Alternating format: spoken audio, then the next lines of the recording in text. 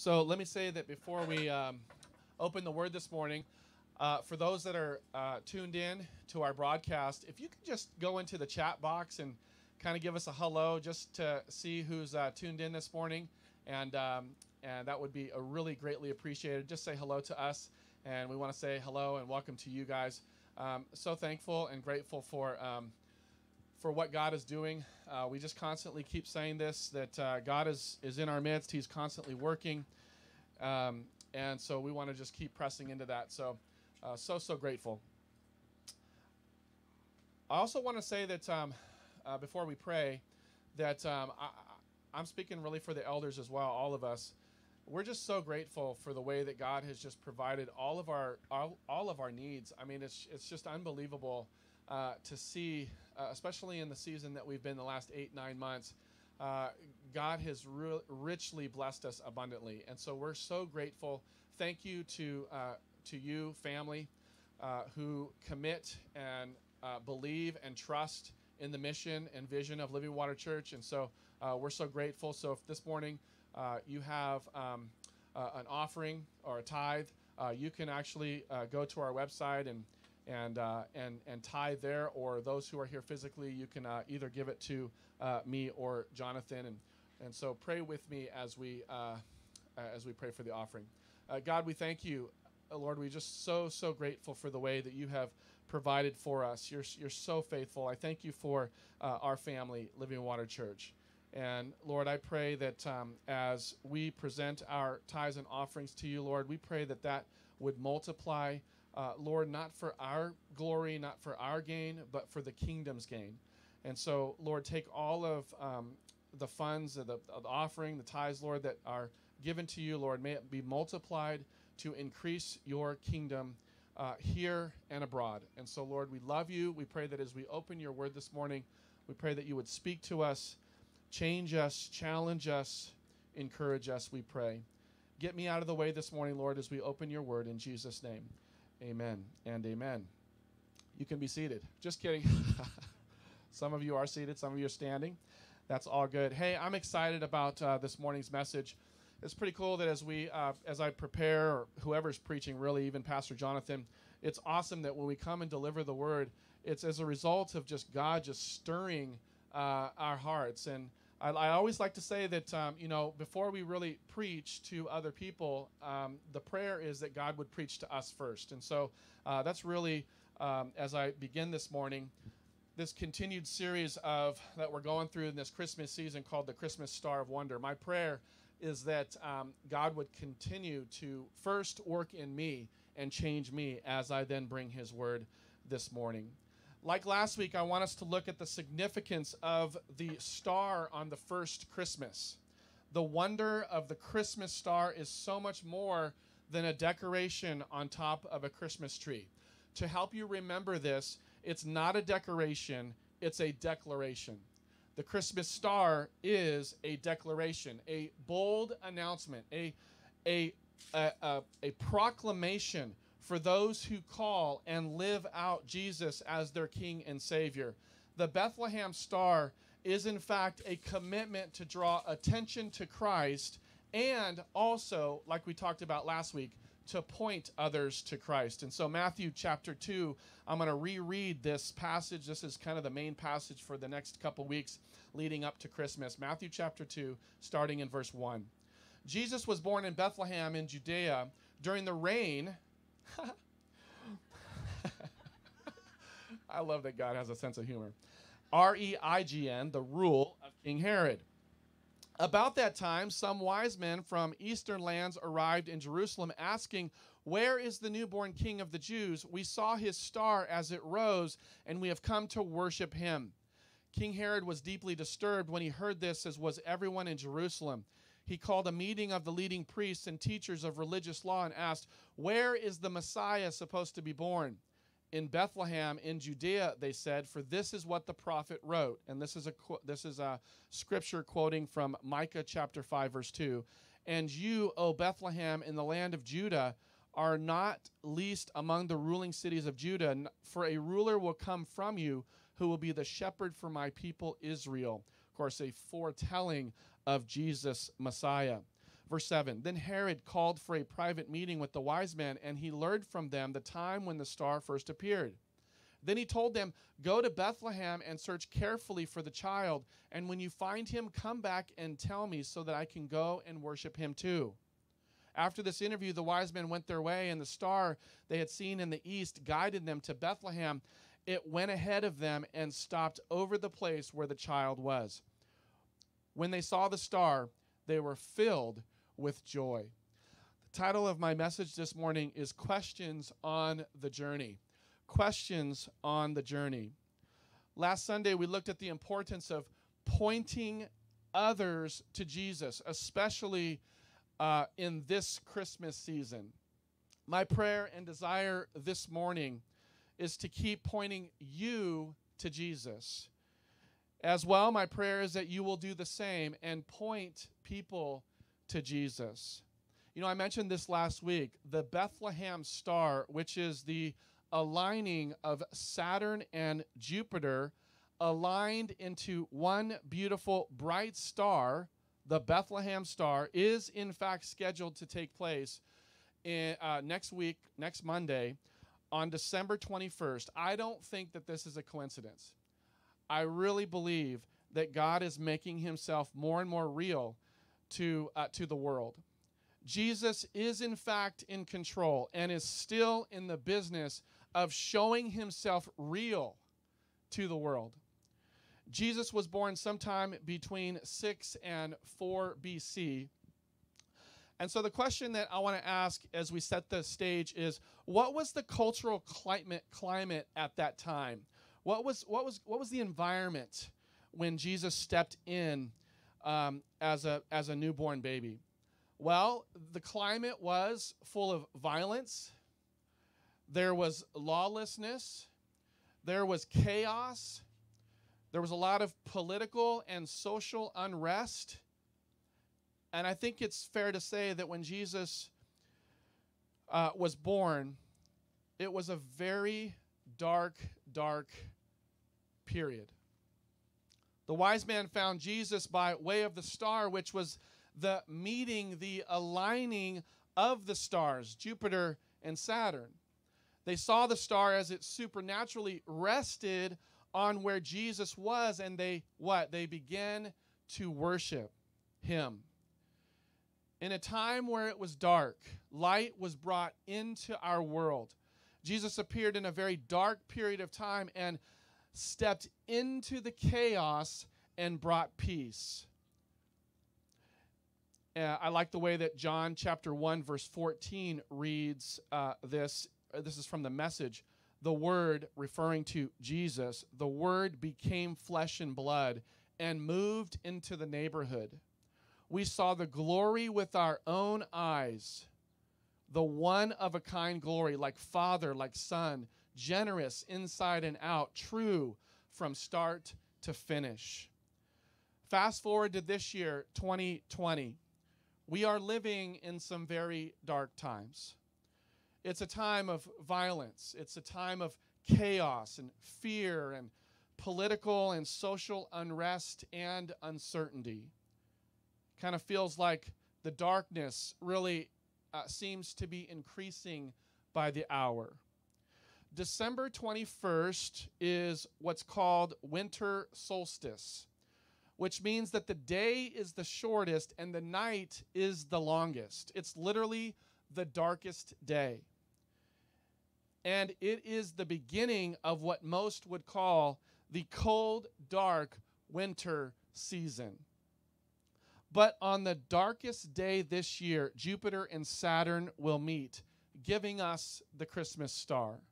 How incredibly timely, God's incredible clear sign and confirmation to his people that in this very moment of time during Christmas 2020, that we get to see this beautiful reality that even in the darkest of times, light will and has stepped in. In our chaos and fear, God is here and there. In our darkest time, he is there. He brings light and makes all things new. Light will always prevail. Always, always prevail. Looking at the historical account of the wise men traveling to see the infant king, I want us to look at 3 questions that I thought about as I was studying this week. I want us to look at these 3 questions that the wise men may have possibly asked before and also even during their trek to find the newborn king and also to worship him. And this is the first question that I thought about. Right before the wise men getting ready to start their trek, maybe they asked this question: how long will it take to get there in the dark? How long will it take to get there in the dark? Speaking of the dark, not too long ago, us men of Living Water Church got to participate in a men's retreat back in October, and we went up to beautiful Lake Tahoe. And our friend and family member of Living Water Church, Ernie Miller, who is a professional fisherman, I know he's tuned in, and so he actually one morning, early morning, he caught this incredible rainbow trout, and that evening he actually baked it and we ate it, and it was unbelievable. And so the next morning, which was Sunday morning, I told Ernie, "Hey Ernie, we should go back out to the lake early morning, and let's fish, and let's see if I can outdo you." And so we went out there at 4:30 or 5 a.m., and let me tell you, church, it was absolutely dark. It was pitch dark. I mean, even our phone flashlight didn't provide a sufficient amount of light as we were getting our bait together and luring up and all of that. And it was incredibly dark. But one thing I need to tell you, that morning, it was so incredibly majestic, looking up and seeing all the beautiful stars. I mean, literally, it lit up the dock as we were preparing to cast out and fish. And for me to get that big fish, bigger than what Ernie Miller caught the morning before. And the truth is that morning, I think the Lord just had a plan for Ernie and I to just enjoy God's creation and enjoy his majestic lighting up the sky through stars. And he and I didn't even get a bite, and which was okay, because it was incredible fellowship being under the beauty and majestic creation of God. The journey from Parthia to Jerusalem is approximately 500 miles. So I just want you to kind of picture this. I'm setting the building this as we are considering this question that maybe the wise men asked as they started this trek: how long will it take to get there in the dark? So it's 500 miles from Parthia to Jerusalem. And with no major detours or disruption, this journey would have probably taken 50 to 60 days. Maybe even less. This means, now check this out, this means that for the majority of their journey, they were told to head east in the dark, figuratively, and also even physically, trusting that they would in fact find him. What were some of the things that maybe they were considering? Would this journey even be worth it? Think 10, maybe even 20 days in. Do you think that they maybe said, let's just stop and let's turn back. It's kind of not worth it. We're tired of kind of walking aimlessly in the dark. The wise men almost certainly traveled by day and slept in tents by night.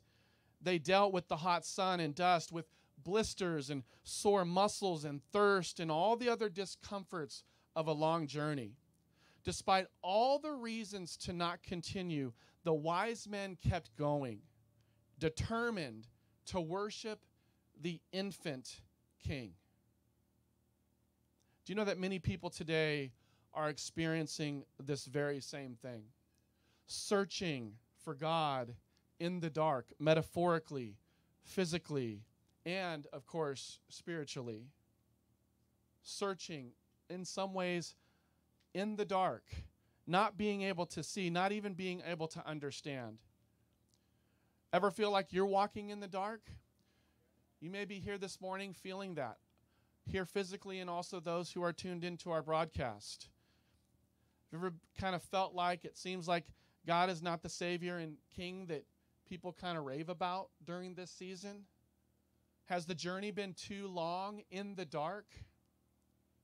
And so the question that maybe I want to ask you and me is, what signs are we looking for?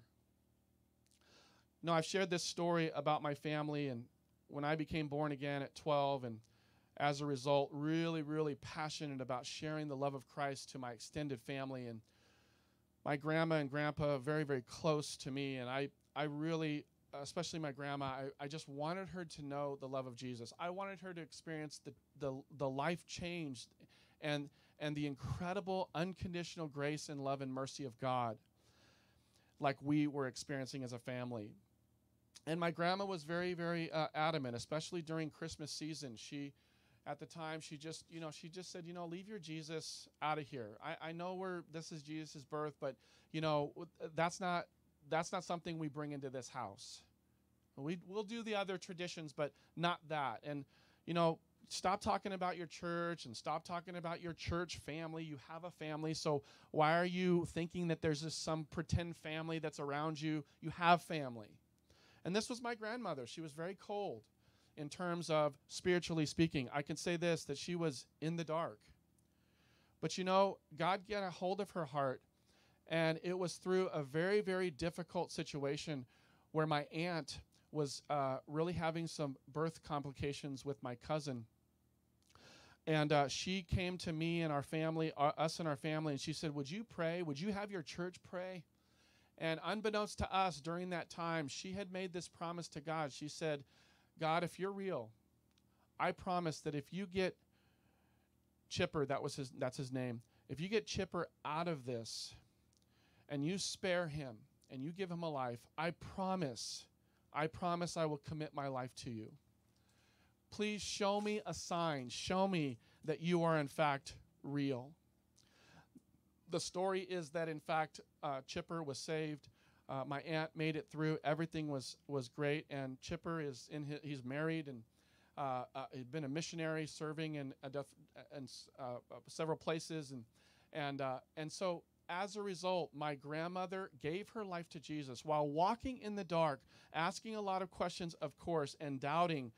God showed up and showed her that she's in fact real, and got a hold of her heart, and she became the most incredible evangelist for the sake of the gospel that I knew. She made it a rule in her home moving forward that if you're going to come into my home, you're going to hear about Jesus, and I'm going to pray for you.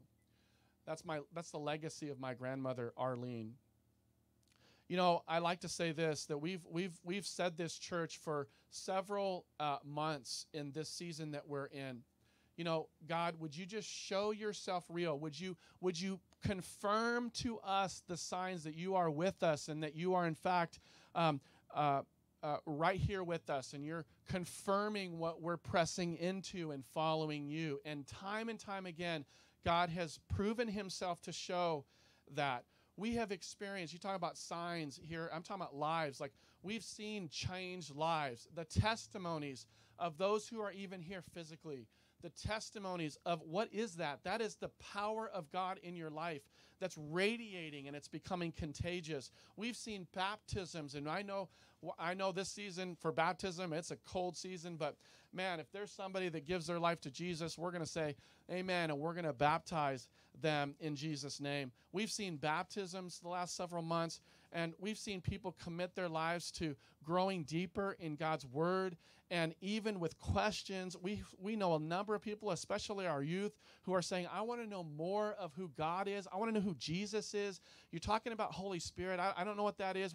I want to learn more about that. And so we've got pockets of people in 2s, 3s, and 4s who are hungry to know God. And this is not a competition when it comes to church. We say, look, we're all on a different journey, but we're all going to the same place to grow in deeper communion and community and love of Jesus Christ. For many, I'd say that it's not a faith issue, it's a surrender issue. We know that God is real.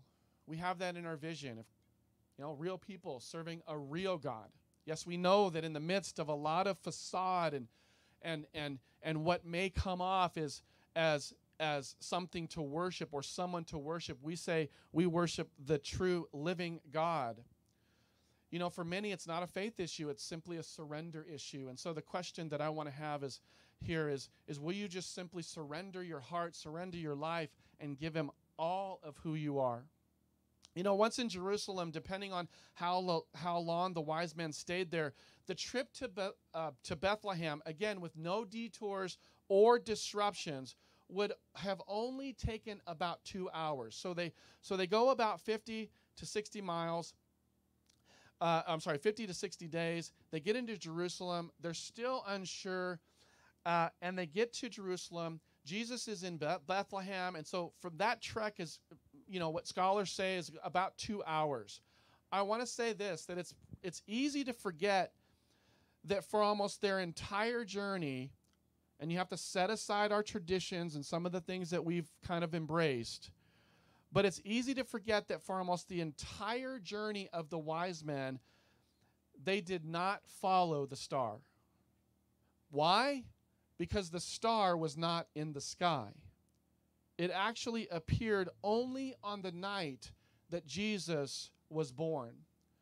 The Bethlehem star supernaturally showed up in the last 2 hours in their journey. What an incredible picture and application to you and I, that the majority of our journey often feels like and is in the dark.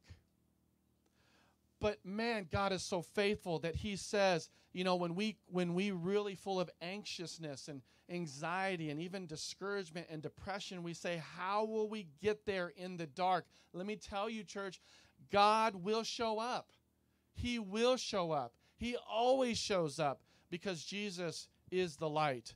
A powerful passage of Scripture, John chapter 8, verse 12. Jesus spoke to the people once more and said this, I am the light of the world. If you follow me, you won't have to walk in darkness because you will have the light that leads to life. He is the one that provides life. My challenge to all of us is to know and experience the fact that Jesus is the bright star in the darkness. The second question that I thought about that maybe the wise man considered before the trek or even during the trek was, what will we do once we see the newborn king? What will we do once we see the newborn king? What we know is this, is that once the wise men actually saw Jesus, the historical account, the scriptures say that they bowed and worshiped him. Sometimes when it comes to reading God's word, we kind of know everything that's happened, and so we lose our context, and we lose some of the anxiousness and the questions that they may have asked leading up to that. But yes, they in fact, once they saw Jesus, they did bow and they did worship him. They found Jesus as the true radiant light and life, eternal life, more than just this life, eternal life into their hearts. And so what was their response? They saw the star first before they set eyes on the Christ child. When they saw the star from afar off, they were filled with joy. They were dancing, like similar to what went on out here in the rain here physically. Those who are at home, it was a sight to behold. Actually, lots of dancing and joy. It was unbelievable. I mean, kind of like getting into this picture, like into this story. Like they were filled with joy when they saw that star. They worshiped Jesus before they even saw him. Okay, I know that can preach really like several sermons, but I just want to kind of camp a little bit. Listen, they worshiped Jesus before they even saw him. They worshiped him. They said, we're going over there, and God shows up supernaturally, says, this is where my son is. I'm going to put a star right here supernaturally and divinely, and you're going to see that, and you're going to be filled with joy because God is faithful always, always. But there's something to be said about worshiping Jesus before we actually see him.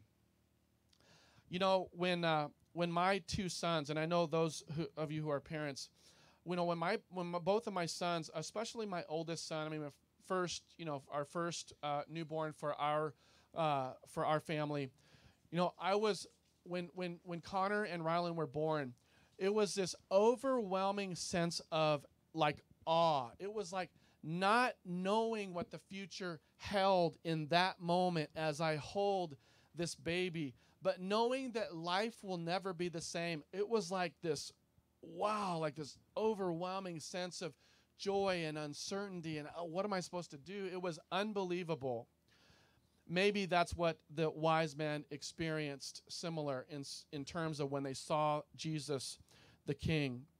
But you know, somebody else, when it comes to, you know, this point of, you know, them worshiping Jesus before they even saw him, Thomas was one who doubted until he saw Jesus for himself. John chapter 20 in verse 24 says, one of the 12 disciples, Thomas, nicknamed the twin, was not with the others when Jesus came. They told him, "We have seen the Lord." In other words, he was alive. He had resurrected. But Thomas replied, "I won't believe it unless I see the nail wounds in his hands, put my fingers into them, and place my hand into the wound in his side." 8 days later, the disciples were together again, and this time Thomas was with them. The doors were locked, but suddenly, as before, Jesus was standing among them. "Peace be with you," he said. Then he said to Thomas, "Put your finger here and look at my hands. Put your hand into the wound in my side.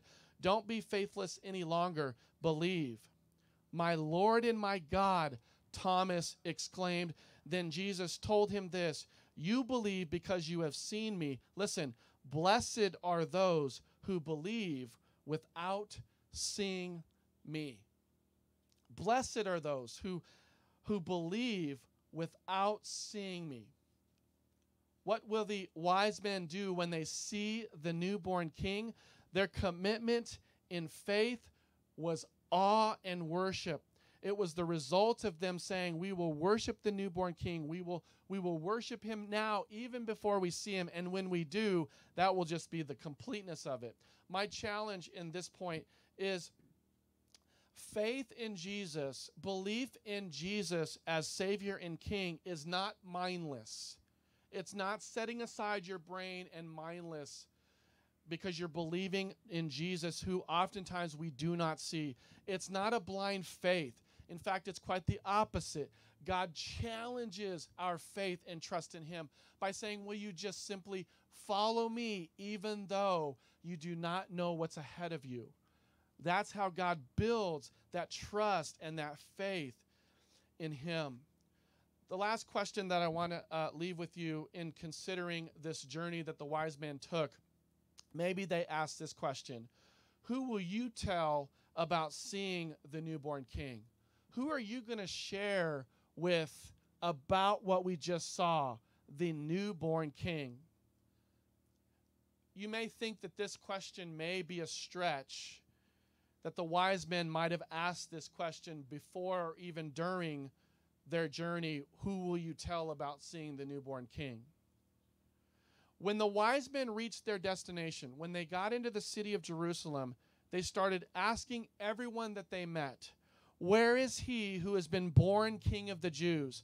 For we saw his star in the east and have come to worship him." And guess what? Nobody knew what they were talking about. What are you talking about? I mean, the wise men went to the palace and inquired of King Herod where they might find this King of the Jews, a king so noteworthy that a star had been placed in the sky to celebrate his birth. Did the wise men think that they would ever end up sharing, of all people, with King Herod about the real king? And King Herod's response? He was completely flabbergasted. He was stunned. No king of the Jews had been born. There was no baby in the palace.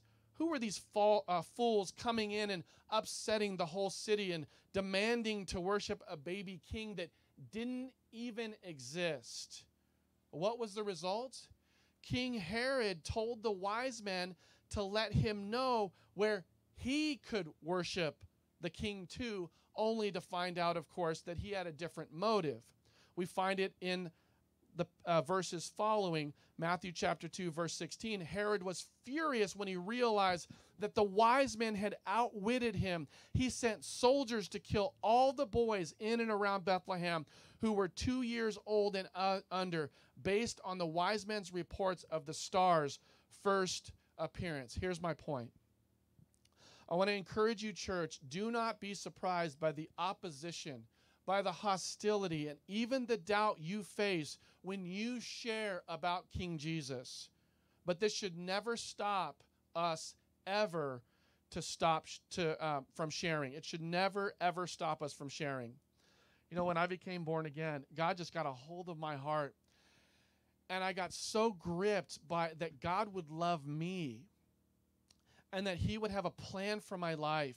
So much so that I wanted everybody to know. So I got on my bike and I just went door to door. I just wanted to give like tracts of like just, you know, John 3:16, God so loved the world that he gave his only begotten son. And I just was so gripped and I had to do something. I had to share it. And so I literally got on my bike and went door to door, knocked on doors and said, I just want to give you this and God loves you. I'm telling you, every single person slammed the door in my face. They slammed the door in my face. It wasn't like, you know, I wasn't like selling like Boy Scout cookies. It was literally like, what are you doing here? Like, get out of here. I want to share a brother, a family member of ours, Marcus, who's here with his kids. Marcus Foster over there. Love you, brother. You know, not too long ago in July, God got a hold of his heart, and that had been a series of things that God was doing in his life. I'd asked Marcus if I could share this, and he said, amen, yes, absolutely. And Marcus, it's been amazing to see what God has been doing in his life. He's a walking example of the power of God, somebody who really strived after trying to find happiness in his life until he gave his life to the Lord, got filled by the Holy Spirit. You know, it's been amazing. When he got baptized, his testimony was, you know, I just want to let the world know of my commitment to Jesus Christ. And, you know, sometimes, and in the time that that's happened, you know, it's been a little bit of a challenge. You know, sometimes you get ostracized by your family when people all of a sudden see you as different and they start asking questions like, well, I mean, what's going on? Like, you must be pretending. There must be something like that's, I don't know, like, what's happening? And all you can give testimony to is the fact of the power of God and the transformation of a heart. And you just have to just simply just say it's God. He's doing it. And then the patience that comes with that to just let that continue. And sometimes the opposition or the doubt looks like that. It's opposition, or you get ostracized by your family. You're certainly even questioned, you know. Is God that real in your life, or are you just playing a game? Are you just pretending? I want to end this message this morning by simply asking all of us these questions.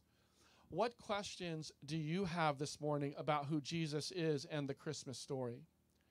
Is the journey becoming tiresome as you have exhausted all the things in your life to find what a right relationship with God truly is and what it means to have meaning and purpose and vision in your life?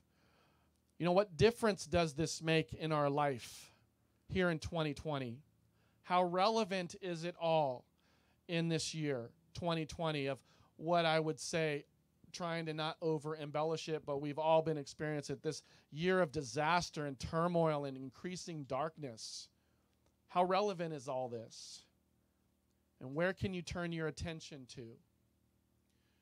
Our attention can always and will always be turned to the King who sits on the throne today, who loves you, who cares for you, wants you to be in the family of God and in community with one another.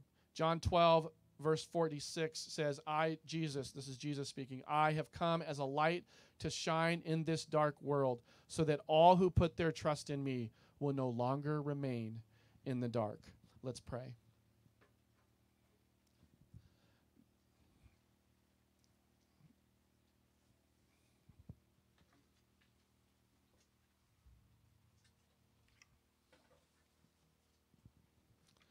God, I'm so grateful that you are, in fact, the light that shines in the darkness. Lord, as I think about what that looks like, Lord, it's not like when the light comes and shines over the darkness, it's not like the darkness now is losing. Lord, when it comes to the light of Christ, it's not even a competition. It's not even in the same competitive game. Lord, the light always wins. The light always shines in the dark. I pray, God, that as we continue to follow you, Lord, oftentimes it seems like we're just kind of sometimes blindly following you.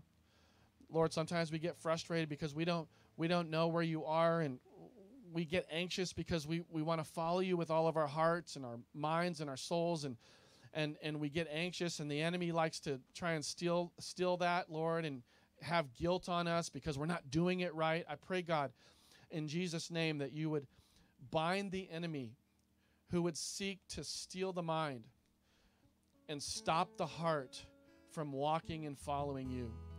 God, afresh this morning, I pray it as a church, Lord, as a community, Lord, that we would just recommit, Lord, and fully commit our lives to you, Lord, knowing that you have in fact sacrificed your life, God, given us life and life to the fullest, knowing that we will see you someday, and we will be with all who have followed you in the past, Lord. We will find you. We will see you. And in this journey, Lord, that we're on, we will follow you.